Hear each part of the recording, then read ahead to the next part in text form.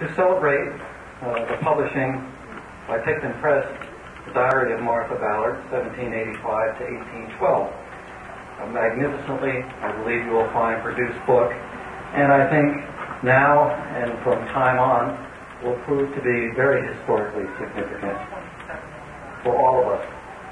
I'd like to begin by introducing the McCauslands, who are formerly from Kittery, Maine. They now live in Virginia Beach. They were researching family histories at the Maine State Library when they came across the diary in 1978. The McCausland forebears, two McCausland brothers, were mentioned in the diary and were part of a group of 7 families that settled in Augusta in 1760. The McCauslands were given a photocopy of the 2 pages that reference the McCauslands, and the challenge from the State Library staff here was hot. Try now to interpret this. Well, Robert and Cynthia picked up the challenge. They've been working on the complete translation from back in 1978 up until about a year ago.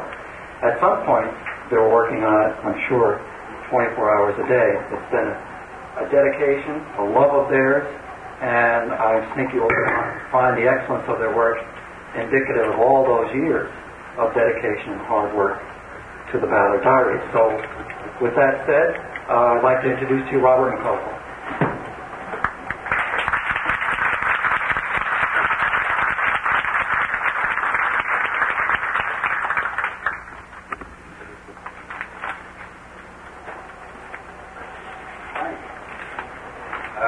I'd like to apologize for being mistaken to work on your name.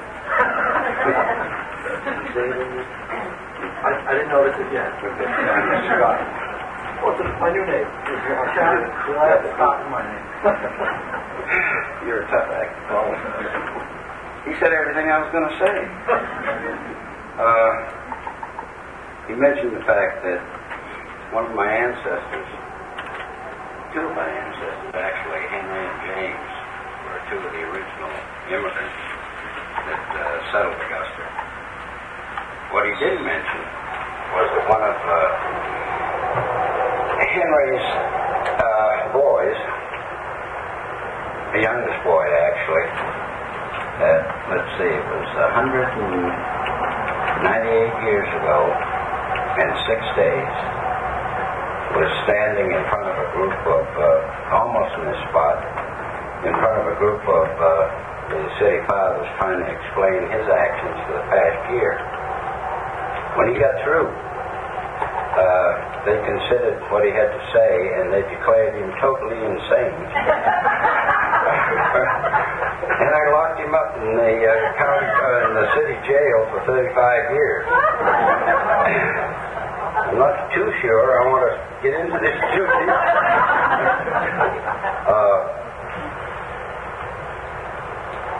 Mr. Nichols covered it pretty good. We got drug into this by genealogy. The wife is a genealogist and a booknet. I'm kind of an outdoor type, hunter and fisherman. My profession is aircraft mechanic, which of course I hadn't worked at for about 30 years. I retired from the Navy and we retired to Virginia Beach. However, the genealogy got us right back up in this area, and of course we have family, or did have family up in the area, and lots of friends. And in the running down the McCauslands, we had a pretty good line, but we had some weak spots. And of course, we immediately run into Nash's history of Augusta, which has some 300 pages of the diary in it, and it is well annotated. It has copious footnotes.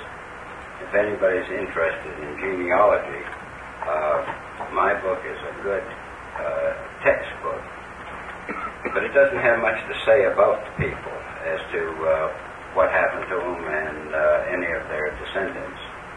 And Nash has page after page of coverage that gives the descendants. I would strongly advocate anybody that's interested in genealogy and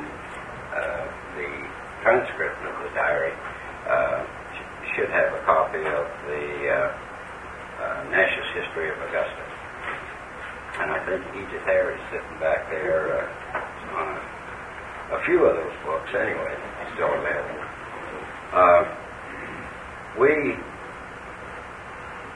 When we first started off, the whole idea after we'd seen the diary was to get it in handwritten form where we ourselves could more or less scan it and sift material out of it. However, while we were photostating a copy here at the library, I got a call one day that I was to report to a Harry in the law offices.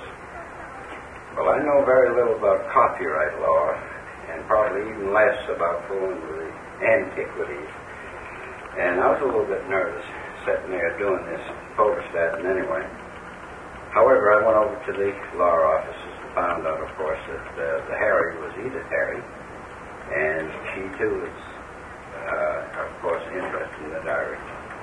And before I left there, I was firmly convinced that this book had to be published. Nothing would have it for what it was put out for the public. And when I left the office, I was a budding author. I still intended only to do a verbatim transcription. That is just exactly what Mrs. Ballard wrote, with no guesses, no footnotes, no index or anything else. And I thought we'd be fortunate if we ever got through it. We did. But en route, we got talked into also including an index that includes some, I believe, about 750 surnames. I think it's a total of about 38,000 entries in the index. And of course, there is a subject index that includes medicines, occupations, ship sailings, that sort of thing. That should serve a purpose for quite a wide variety of purposes or people.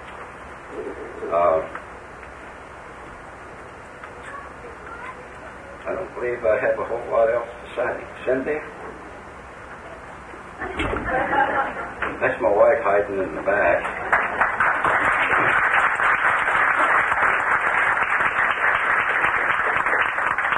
The young fella with his eyes stuck in the camera there is my youngest son.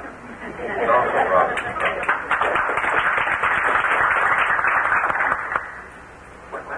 I think he's about said it all. He sat at one end of the room with a computer, and I sat at the other end. And if he told me he didn't like what I did, I hollered and screamed at him and did it his way.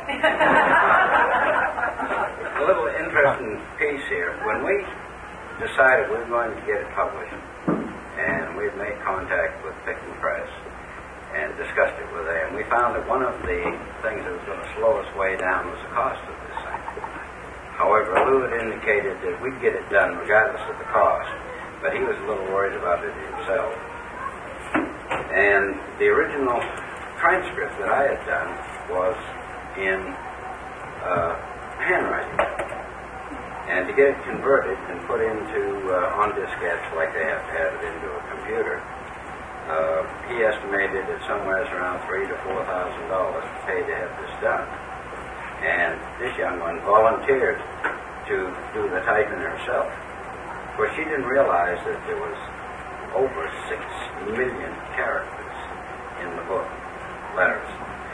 And that's just one time through. That doesn't count for proofing and redoing and all of that. But she did it. I don't type. And I'd stand in the background and fan her, bring her coffee. But together we got the thing out, and needless to say, I'm pretty pleased myself that the thing is out. The one thing that I've got to say is that Edith Harry signed my book for me, and she had a note in there that said, "Now Mrs. Ballard can speak for herself." I think that's nice. I might add that for anyone interested in the diary itself, I would strongly advocate reading A Midwife's Tale. It really gives you the historical times, and it tells you a lot about these people. Whereas Mrs. Ballard's diaries, they're just daily entries, and it really doesn't go into a whole lot of detail. We talked with Laurel Ulrich, and she really was pleased that we were going to do this. As a matter of fact, she was surprised that anyone else was working on this. I'm glad it happened the way it did, and I'm real happy that it's done and it's there for everyone to use from now on. I don't guess really they'll have to get out the original diary anymore, which will save it for a long time too. Thank you.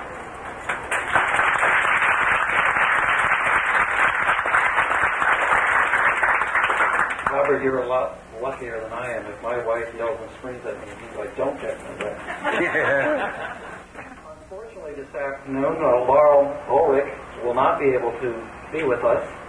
Laurel is the Pulitzer Prize winner for her book on the Midwife's Tale.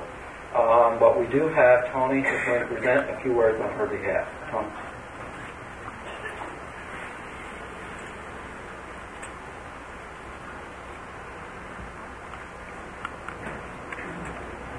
Laurel called me last evening to ask me to extend her regrets to this gathering for her being unable to join us today.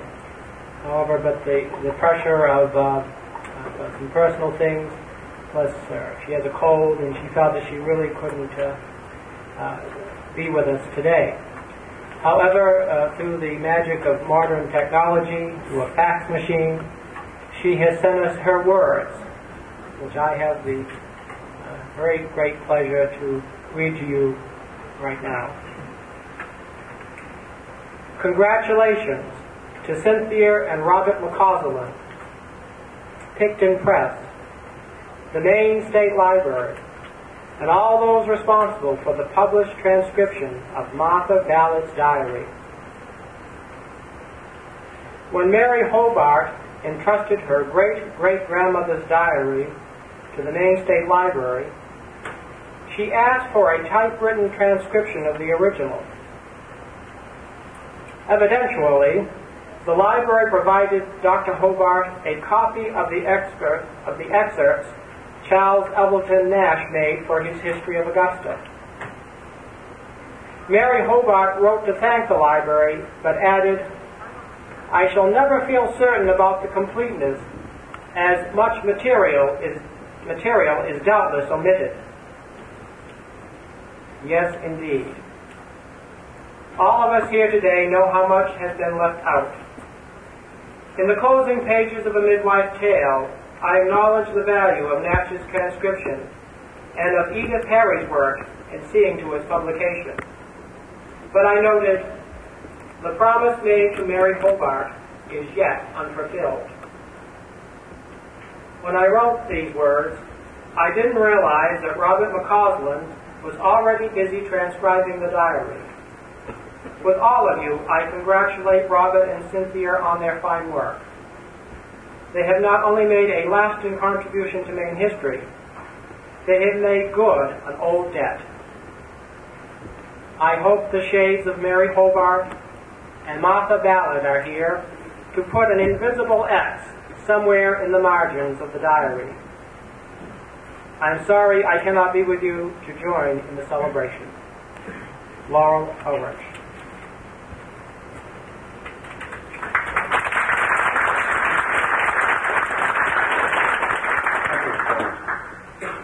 We're pleased to have with us here this afternoon also is Edith Harry, who is a former state law librarian, and the one involved most, perhaps, in assuring the publication of Nash's History of Augusta back in the 1960s, I believe.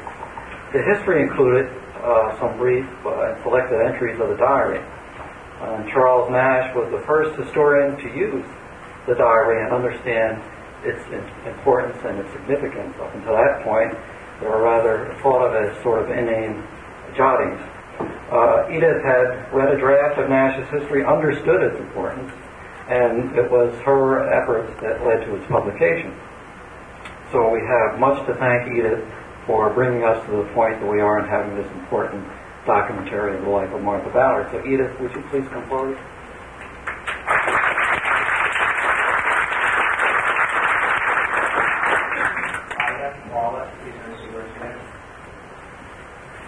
Isn't this a wonderful day? The Kennebec Historical Society, whom I presumably represent, although Tony is right here, very happily joins in celebrating the publication of Martha Ballard's diary and applauds the extraordinary labor of two uncommon people, Cynthia and Bob McCausland. In translating it for publication, if you've looked at the pages, you know that it is literally a translation. And I love the fact this is the McCausland translation. Any other, I think, will never exist. They have indexed it so it has utmost usability, and it makes its remarkable contents accessible to everyone. Think about the diary. We know about its passage from one generation to the next, down to the great-great-granddaughter, Dr. Mary Hobart. Twice she loaned the diary to Captain Nash. I think they'd started the Kennebec Historical Society, and probably Captain Nash thought the best thing to do would be to write a history. At any rate, he knew about it, and he secured the loan of it twice. The first time she chided him for not returning it to Boston when he promised to send it back. And the second time, when she realized that he was really taking large parts of it for a book, she let him have it longer. But when he sent it back, she said, "I'm glad it was helpful to you, but I am sorry about the ink spots on the pretty covers. But as I am rather callous about such matters myself, I forgive it in you."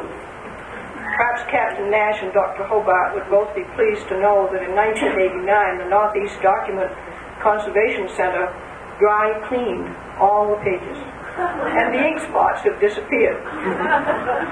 Captain Nash died, however, before his book was finished, and it was unpublished until 1961. 30 years before that, however, in 1931, again one of these wonderful genealogists whom the old-timers remember, Mrs. Ethel Conant of Augusta, who used the genealogical collection of the State Library all her life, was a friend of Dr. Hobart's, and she persuaded her to make a gift to the State Library of the document. And that's how we happen to have it in the library's possession now. It became known rather quietly to a rather limited clientele, but it had never gone much beyond that. In 1978, as they have already described, the McCauslands, on the genealogical trail for McCauslands, discovered in Mr. Nash's index pertinent references, and they found some of them embedded in footnotes to the Ballard Diary. And when I discovered their interest, it never occurred to me for a moment that they wouldn't do it. They wondered how I could have thought for 14 years that they were doing it. But there was something about them that just made me know they were going to do it. It does seem strange, though, that the night someone had called me up to congratulate me in a sort of way on Mrs. Ulrich winning the Pulitzer Prize for the book, that the very same evening the McCauslands called from Virginia Beach. They knew nothing of Mrs. Ulrich's effort, and it was very interesting that on that particular night lightning struck twice. May have taken them a little while, but here it is.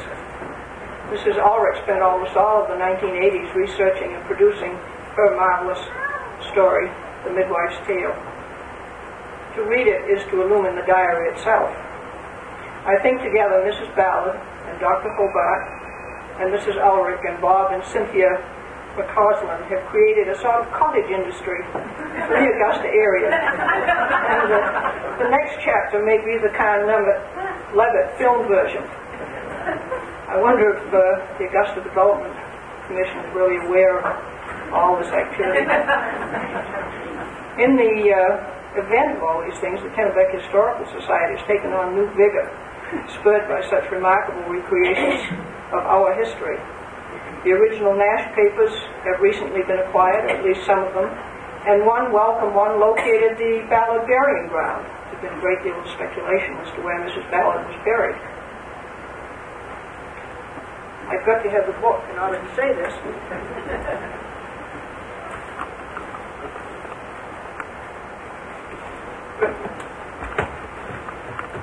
But as my hand rests lightly on this book, I somehow feel the pulses of Cynthia and Bob beating just a little bit faster today. I feel the hundreds of pulsations that Mrs. Ballard must have felt through the years. But strongest of all, I feel the heartbeat, the very vibrant heartbeat of Martha herself, who today shares her tale with all of us.